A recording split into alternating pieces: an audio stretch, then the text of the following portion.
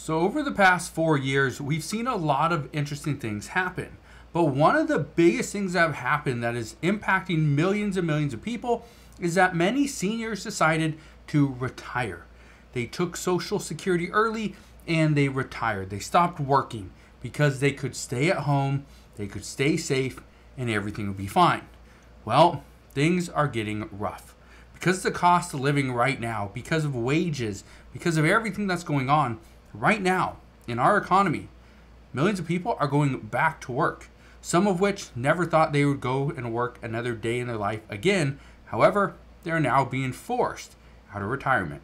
So today I want to break down what's going on, why more and more people are being forced out of retirement, what's happening, but what many people are deciding to do right now. So I'm going to break all this down in just a moment, but all I ask is one thing. It takes 2 seconds. Go ahead, hit that like button if you enjoy these daily updates. And now let's begin.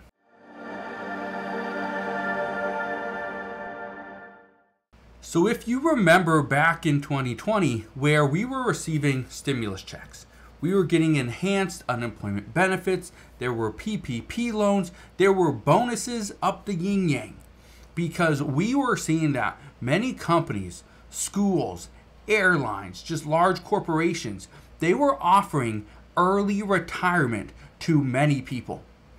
Millions of Americans received early retirement back in 2020 and in 2021 because those companies knew they had to let those people go.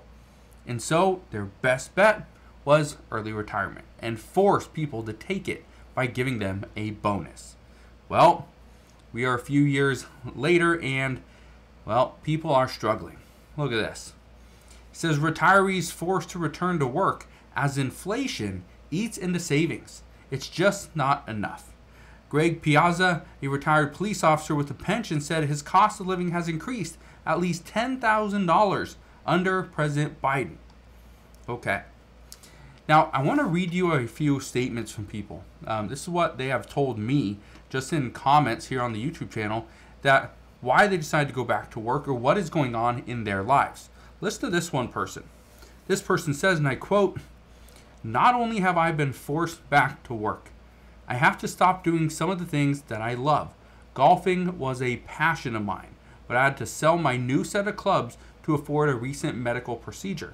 My wife and I had big plans of traveling across the East Coast in our motorhome, but that is out of the question. I never thought I would say this, but I wish I would have never retired in the spring of 2020. Keep in mind, the spring of 2020 was when COVID really hit. That's when everything shut down. That's when many companies, and my guess is that's what happened here, they offered early retirement. So we'll see what happens. The one thing I can tell you though is the reason why many of these retirees are returning to the workforce in droves is pretty simple. They can't afford the life that they currently have. And according to financial experts, you have to do one of two things. Number one, the easiest thing is to cut back on some of your spending. Don't live the life that you once had. Live the life that you can afford. That's the first option. The second option is if you want to live the life that you once had, you have to bring in more money because of the cost of living that we are facing right now. It's a huge issue. Now, I want to read you a little bit of this article from Fox News. Listen to this right here. It says right here, I've been back to work twice already, but now with watching the grandchildren, trying to help out with the younger generation, I've had to look for work that can work with my schedule and work with the schedule that I do with the kids. This is interesting. The reason I think this is interesting is because that's what I do. I'm not retired. You know, I don't have any plan of retiring anytime soon, still fairly young, but this is something that I did years ago. I started to sell goods on Amazon and eBay. I did consulting. I have multiple websites. I do a lot of social media stuff, not just for myself, but for other businesses as well. Have many YouTube channels. Okay, I have a lot of different things that I do, but I do all these things around my family, around my children, my wife, my own hobbies. That's how I set up my life. And this is what many people are deciding to do now. And this is what I think is very interesting, which brings me to the next point: part-time work. One of the things that I've recently been talking to some of my friends about is that they are trying to figure out a way to still do the stuff that they love, like golf or boating, or some of them just want to ride horses and go travel and hiking and things like that, fishing. And they do that early in the morning, or in most cases. But they want to do those things in the morning, then they want to potentially work, find a job that they can do from like 10 to 2, then they pick up their kids from school and they'll just hang out with their kids the rest of the day. Well, I was talking to one of them and said, you know what? The easiest thing to do is go actually work for the school. Go take up a part-time position in the middle of the day for the school. You could potentially do lunches, right? Snacks. Help out in the middle of the day. There are many businesses. I was recently talking to a friend of mine who's a manager of a like an ice cream joint or parlor, whatever you call them these days. And he was saying that the one position that he always has available is between 11 o'clock and 3. It's 4 hours. 11 to 3, only 4 hours. So that's perfect for somebody that's working part-time, that wants this a little bit of flexibility here. And that's what a lot of people are doing. But let me read this comment to you as well.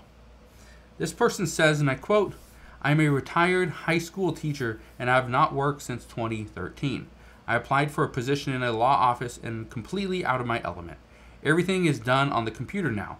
All communication is done through email and video conferencing, and I'm still catching up. I have thought about quitting several times over the past year, but I can't afford it.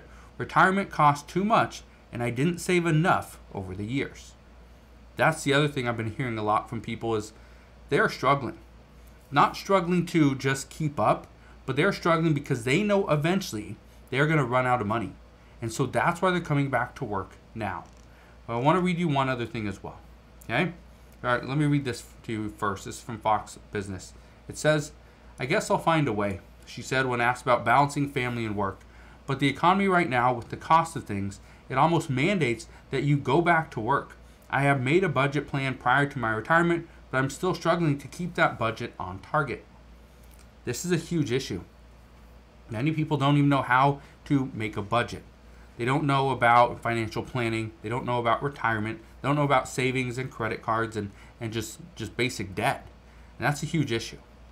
But let me read you this one. Okay? This person says, and I quote, "In 2018, I retired to Florida to be closer to my kids. After 5 years of retirement, I am back at work, but this time is where I at least get to work in a place that I love. The golf course is where I want to be. So that is where I'm working. I don't get any benefits, but I get to golf as soon as I'm off each day, and I don't have to pay for my membership." Pretty good.